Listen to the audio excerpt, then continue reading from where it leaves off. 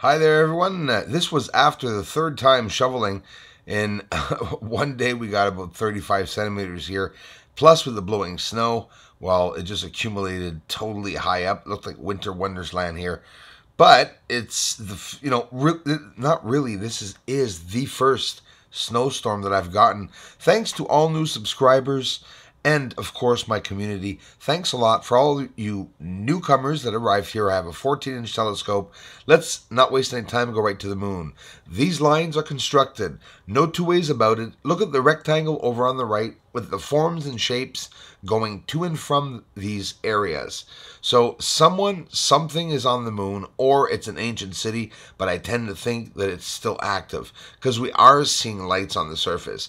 These are extremely amazing shots, that my classics, I call them, because seeing a square or an area of construction is not that hard to see on the moon, but you have to bring the exposure down to be able to see the surface properly. That's for sure. Now, recently, and even NASA said it, yes, NASA did talk about the browns on the moon. Look at the three lines where Apollo 17 said they landed. Look what it's connected to. That rectangle I tell you about, where there's a monolithic object right at the end there in the center and two lights billowing. You see smokes and hazes. So there's activity on the moon. Look at the browns real quick, just a couple of seconds as we pan across here, where there are a lot of browns appearing, and yes, more than the usual. So again, that's what I told you a few months back. As summer arrives, we're going to go see if those browns have changed, if they turn green or not. Three craters we're going to talk about. Right there, you just saw Cyrillus crater. On the bottom, Theophilus, that's Cyrillus on the left. On the right, that's just an interesting area with flowing water, and a bit higher up too that I've showed you recently. We're going to look at that in great detail. Cyrillus crater, just beside Theophilus crater. There's the pipe or tunnel going straight through the crater. Look up where Cyrillus is. There's the flowing water, or something that is in movement all along that ridge. It really does look like a waterfall that I showed you not that long ago, right? So let's take a little look at that a bit closer if we can, to see there's Theophilus right beside Cyrillus, and then now there's Cyrillus right there. So Cyrillus overlaps a tunnel or line bridge that leaves Cyrillus. That is serious stuff. When you see structuring like that, the only other thing to lead somebody to think that something's interestingly worth looking at on the moon, archaeologically wise, is this: UFOs on the surface. For whatever the reason, especially in 2019, the activity that was on the moon was extraordinary. Since the pandemic, and of course the neighbors have laughed, I told a few neighbors that the UFOs have slowed down since the pandemic. And again, chuckles, which I don't blame them, right? This is hidden. It's absolutely top secret. We're looking at military formations, UFOs flying by, more than one object, two or three objects following each other, by the way, going outside of the circle, thus proving it's not a bug on the screen, but that's only for the trolls. Those of you here looking for truth know exactly what I'm showing. And these are classics, right? And this is not that long. This is not even 400 days old. So think of it. There are UFOs on the surface of the moon. Look inside of this dark crater, so they call it craters. The lights are moving. They light up, they move around. Sometimes you could even see explosions on the surface. Well, it's because somebody's definitely working down there, right?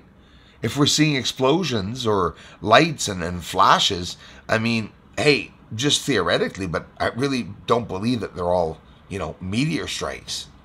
So I promised you we'd go back to Theophilus and Cyrillus crater. The bottom one is Theophilus, where you see the white center, and this is Cyrillus crater.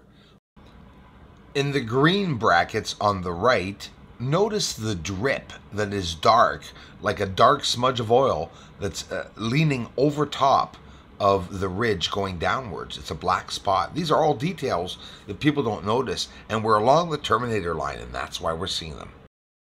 Professional 14-inch Celestron high definition telescope showing us movement on the surface along a white line that comes down to a fuller white area that goes down to a thinner line.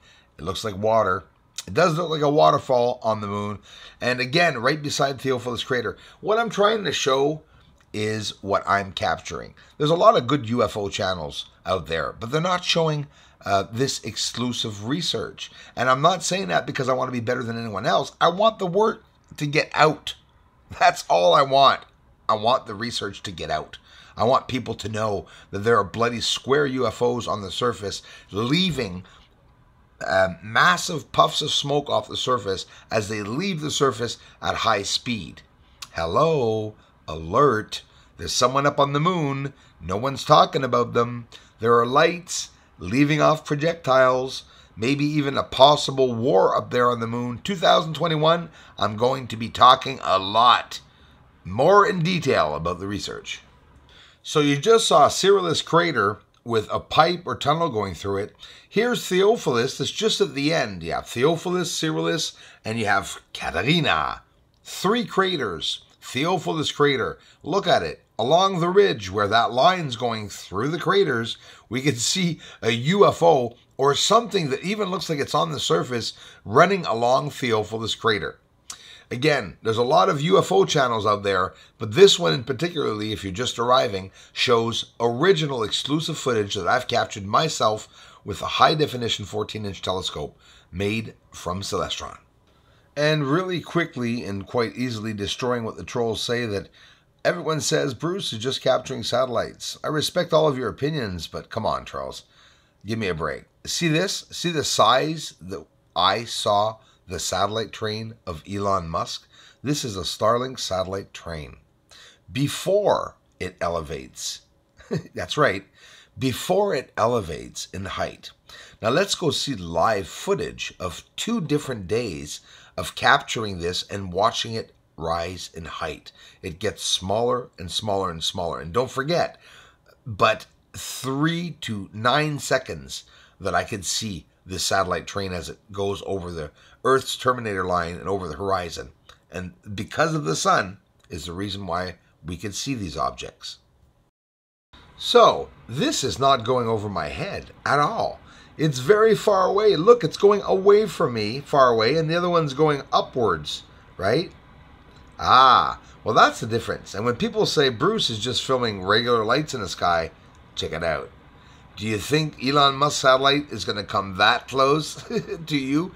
Absolutely impossible. This is a light 20 feet over my house, almost stopped right in front of me, and it is clarifying my house. It is brightening my house up like it was daytime outside. Do you understand what I'm getting at? I could have gone in more detail. I will further down the road. But what you're seeing on the right is a UFO close to me over my house. Beautiful, beautiful, beautiful object. And on the left are what the satellites look like. So listen, guys. The ones that don't believe me, I respect you for not believing me. But at least hear me out. That object on the right is the size of the object I see over my house. It's not a bloody satellite. Satellites don't slow down. Satellites rise in orbit more and more and more. But Bruce just gets regular lights. For me, each light is a different event, and I get different details. Like you're seeing right here, obviously not a satellite, landing on the surface of the moon. We're talking about the real thing with a large telescope. For those of you who don't know, I paid over, along with my community, over 10,000 US for the telescope. The reason why I talk about that, well, we're looking at these beautiful images of real satellites just being let go from Elon Musk in Florida, or is it Texas? Comes over Canada. They come north, you know, and that's, I'm lucky here to be able to capture them. So, yeah, it's a real big telescope, professional telescope, and it's all footage that I'm capturing myself. So I'm really trying to get out there to other people to see this research, and it's not a joke. Making $6 a day after bloody 5 years of research showing top secret stuff on the moon, it's proof in itself that we're being blocked. Truth is being blocked. Up there, we party all night long. Aliens on the moon, they must be mighty. They're up there sitting down in that pontoon. They rock everybody, all the women belly party, the bumping, they coming here so soon. Yeah, aliens are up there on the moon. They may be even coming right here soon. Aliens are mighty on the moon, yes they are up there. Doesn't matter cause disclosure's coming soon.